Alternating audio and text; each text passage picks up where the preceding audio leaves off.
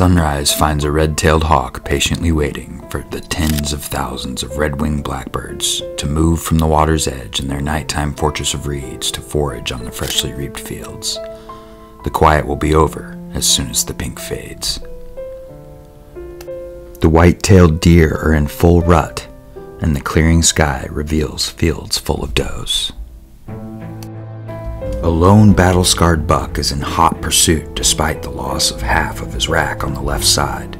With no other bucks out right now, maybe he can turn this mating season around and pass his genes on to the next generation. He certainly fought for it. Still a fairly young 8-pointer, he's now reduced to 6, and likely won't be able to win a contest for love this year.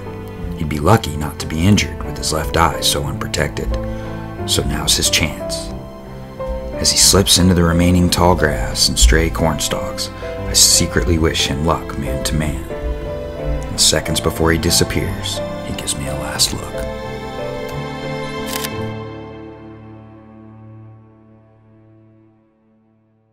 In Missouri, weather changes on a dime.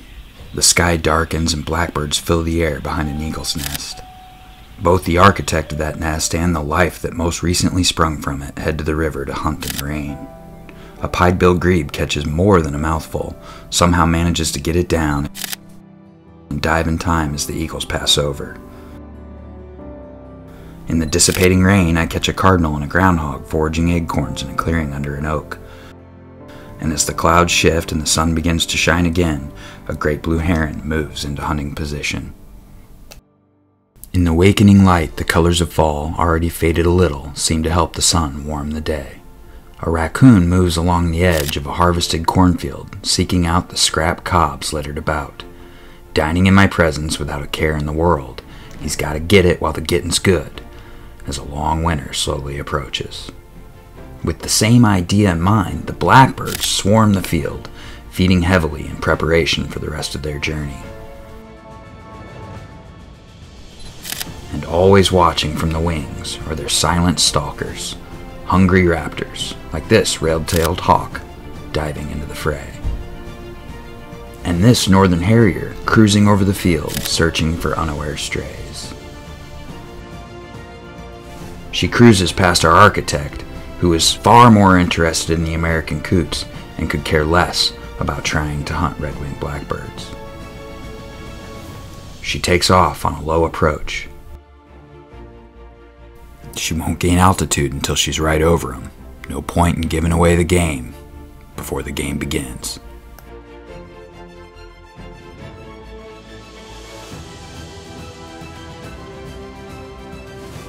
Circling tighter and tighter. If she does it right, instead of panicking and flying across the wetland, the coots will dive. She can hover and drop slowly and calmly grab one as it pops back up to the surface. The outcome forever a secret kept by the tall grass. Kestrels and merlins get in the game as well, but tiny falcons take tiny prey. Unlike tiny grebes, who seem to insist on only catching fish nearly impossible to swallow. These overachievers' eyes may be bigger than their stomachs, and are certainly bigger than their mouths. With sunset fast approaching on a shortened fall day, the mega flocks of redwings make their way back to the relative safety of the reed beds on the water's edge. For every reed there is a bird perched, and their arrival is no secret as the air fills with the sound of wing beats and calls. Close by is another raptor, nimble enough to snatch a sunset snack from the reeds, the Cooper's hawk. A predator of almost exclusively small birds, this raptor's long legs and digits straight from a horror movie are tipped with talons perfectly suited for this moment. Unaware, but nowhere else to go even if they were, the squabble over the choicest bedrooms continues. So in the last light of day, the flock will likely shrink by one, as like a sprinter out of the blocks, this first-year Cooper's hawk practices its profession.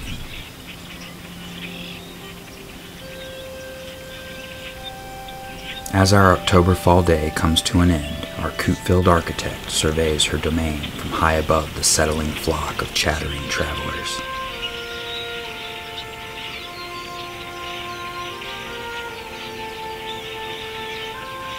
Above her, greater white-fronted geese call out formation instructions to each other as they flee south, and myriads of ducks fly from cover to open water.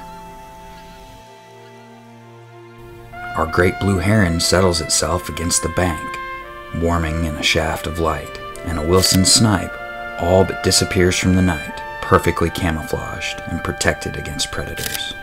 Back above the reeds, the wetland queen is joined by her lifelong mate, and like young lovers parked on a hilltop, they will watch the sunset together. Twice a day, at least, 365 days a year, they will join to watch suns and moons rise and fall, and palettes of color paint the sky.